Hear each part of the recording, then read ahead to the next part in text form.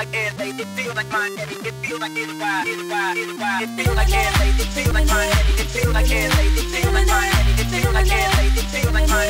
Yo, what up, yo? It's your boy DJ Quiz. We're here outside of ALISradio.net. We're in the hallways. The show's going on right now. It's kind of noisy, so we're in the hallways doing this real interview right here. So, I got my man, Harlem's Cash, in the building with me right now. Harlem, what up, baby? Chillin', how you? I'm good, big good. See, I know Harlem Cash, but I'm gonna be real ignorant with it and be a real introductory interview right now. Yeah. You're gonna tell me where it all started, where it began, where you're gonna finish off, and what's the move is looking like. So first and foremost, your name, Harlem's Cash. Harlem's Cash.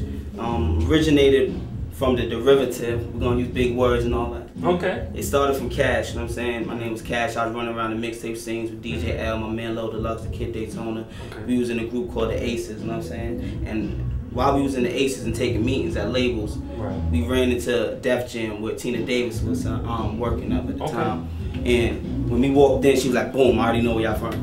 When I walked in, I was like, what are you talking about? She was like, y'all from Harlem. I was like, yeah, it's crazy that she knew what she wanted. She said, the way you dress, the way y'all walk, the way y'all talk, everything's Harlem's. And since that day, it was Harlem's Cash. You know what I'm saying? Alright. Well, you said Daytona. Yeah. I'll be real with you, I'm a fan of Daytona. When was that group popping? What happened to the group? Why did you guys decide to break up? And you know what I'm saying? The Aces, we've been rocking heavy since like 2000, you know what I'm saying? We was young kids running around Harlem battling, you know what I'm saying? I battled dudes like J Mills, T-Rex, Vado, Corey Guns, J.R. Ryder, the list goes on and on, Fred the Godson, you know what I'm saying? All these dudes. You know what I'm saying? We were just running around like killing dudes and sometimes getting killed, you know what I'm saying? Because look, we can't take all W's, we gotta take L's, you know what I'm saying? Of course. But yeah, we was doing our thing and then like ego started getting in the way. You know what I'm saying? Like everybody was like, yo, I want this dude, I want this dude, I want this dude. So everybody started doing their own thing. Daytona's in Miami with Busta, Lux is flying over here, I'm over here. Everybody doing their own thing. And we got to a point where our creative vision wasn't the same no more. Like we all still cool, you know what I'm saying? Much love to everybody doing their thing. You see us on each other's tracks, but we had to take our, you know what I'm saying, our separate paths and try to get what we gotta get. Now, new track you're working on right now? Yeah, new album, Harlem, California. Okay. It's coming out crazy. Now, how did that come about? How did it come together and all that You know what I'm stuff? saying? If you look, I don't look like an average Harlem dude. If you Not at all, not at all. This kid is fresh right I'm here. looking like I'm in the hills with Spidey or something, Spidey Spencer and all that. You know what I'm saying? So the whole thing was like, I'm a Harlem dude to the core still. You know what I'm saying? Still street dude, still all that. But my whole attitude is Hollywood. Okay. You know what I'm saying? So the whole thing is like, I want y'all to get into my mind with me. Harlem, California. That's where it all came from. Hopefully when they hear it, joints like Feels Like, when I start releasing more records, you know what I'm saying, y'all get a whole big picture of Harlem, California. Inspirations.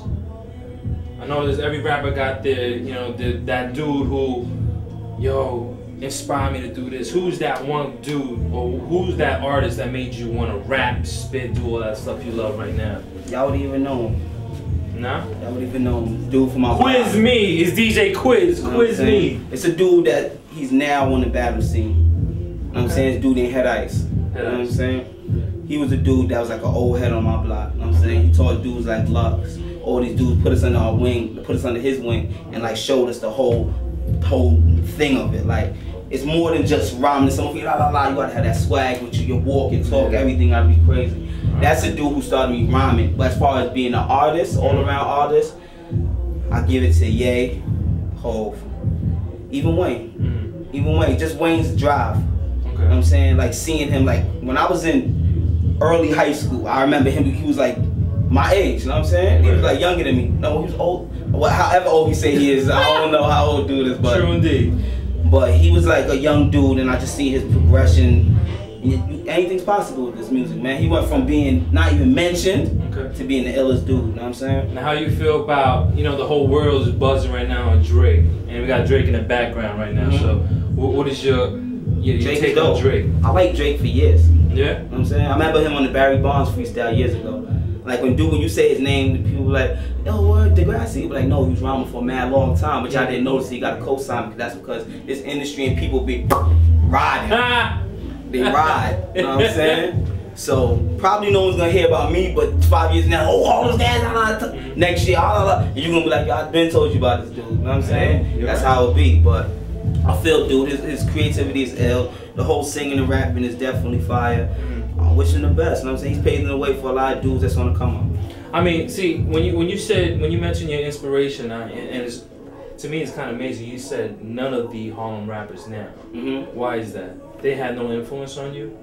Not really. Cause is it something about the Harlem rappers that's out right now are not lyrical to me? No. No. No one has said something that makes me say, oh shit, I gotta go in the booth and write something better than that. So not Jim Jones, Jewel. Nah, I mess with Jim. I mess with Jim though, but not on that level. Not on that level. Nah, not on that level. I don't think, yo, he's an ill lyricist. I think he's an ill dude as far as where he came from. Okay. From being a background dude to being the upfront dude to pushing the other dude backwards. Like, get out of here. You know what I'm saying? I mess with that, but as far as lyric, he don't make me just be like, yo, on the right.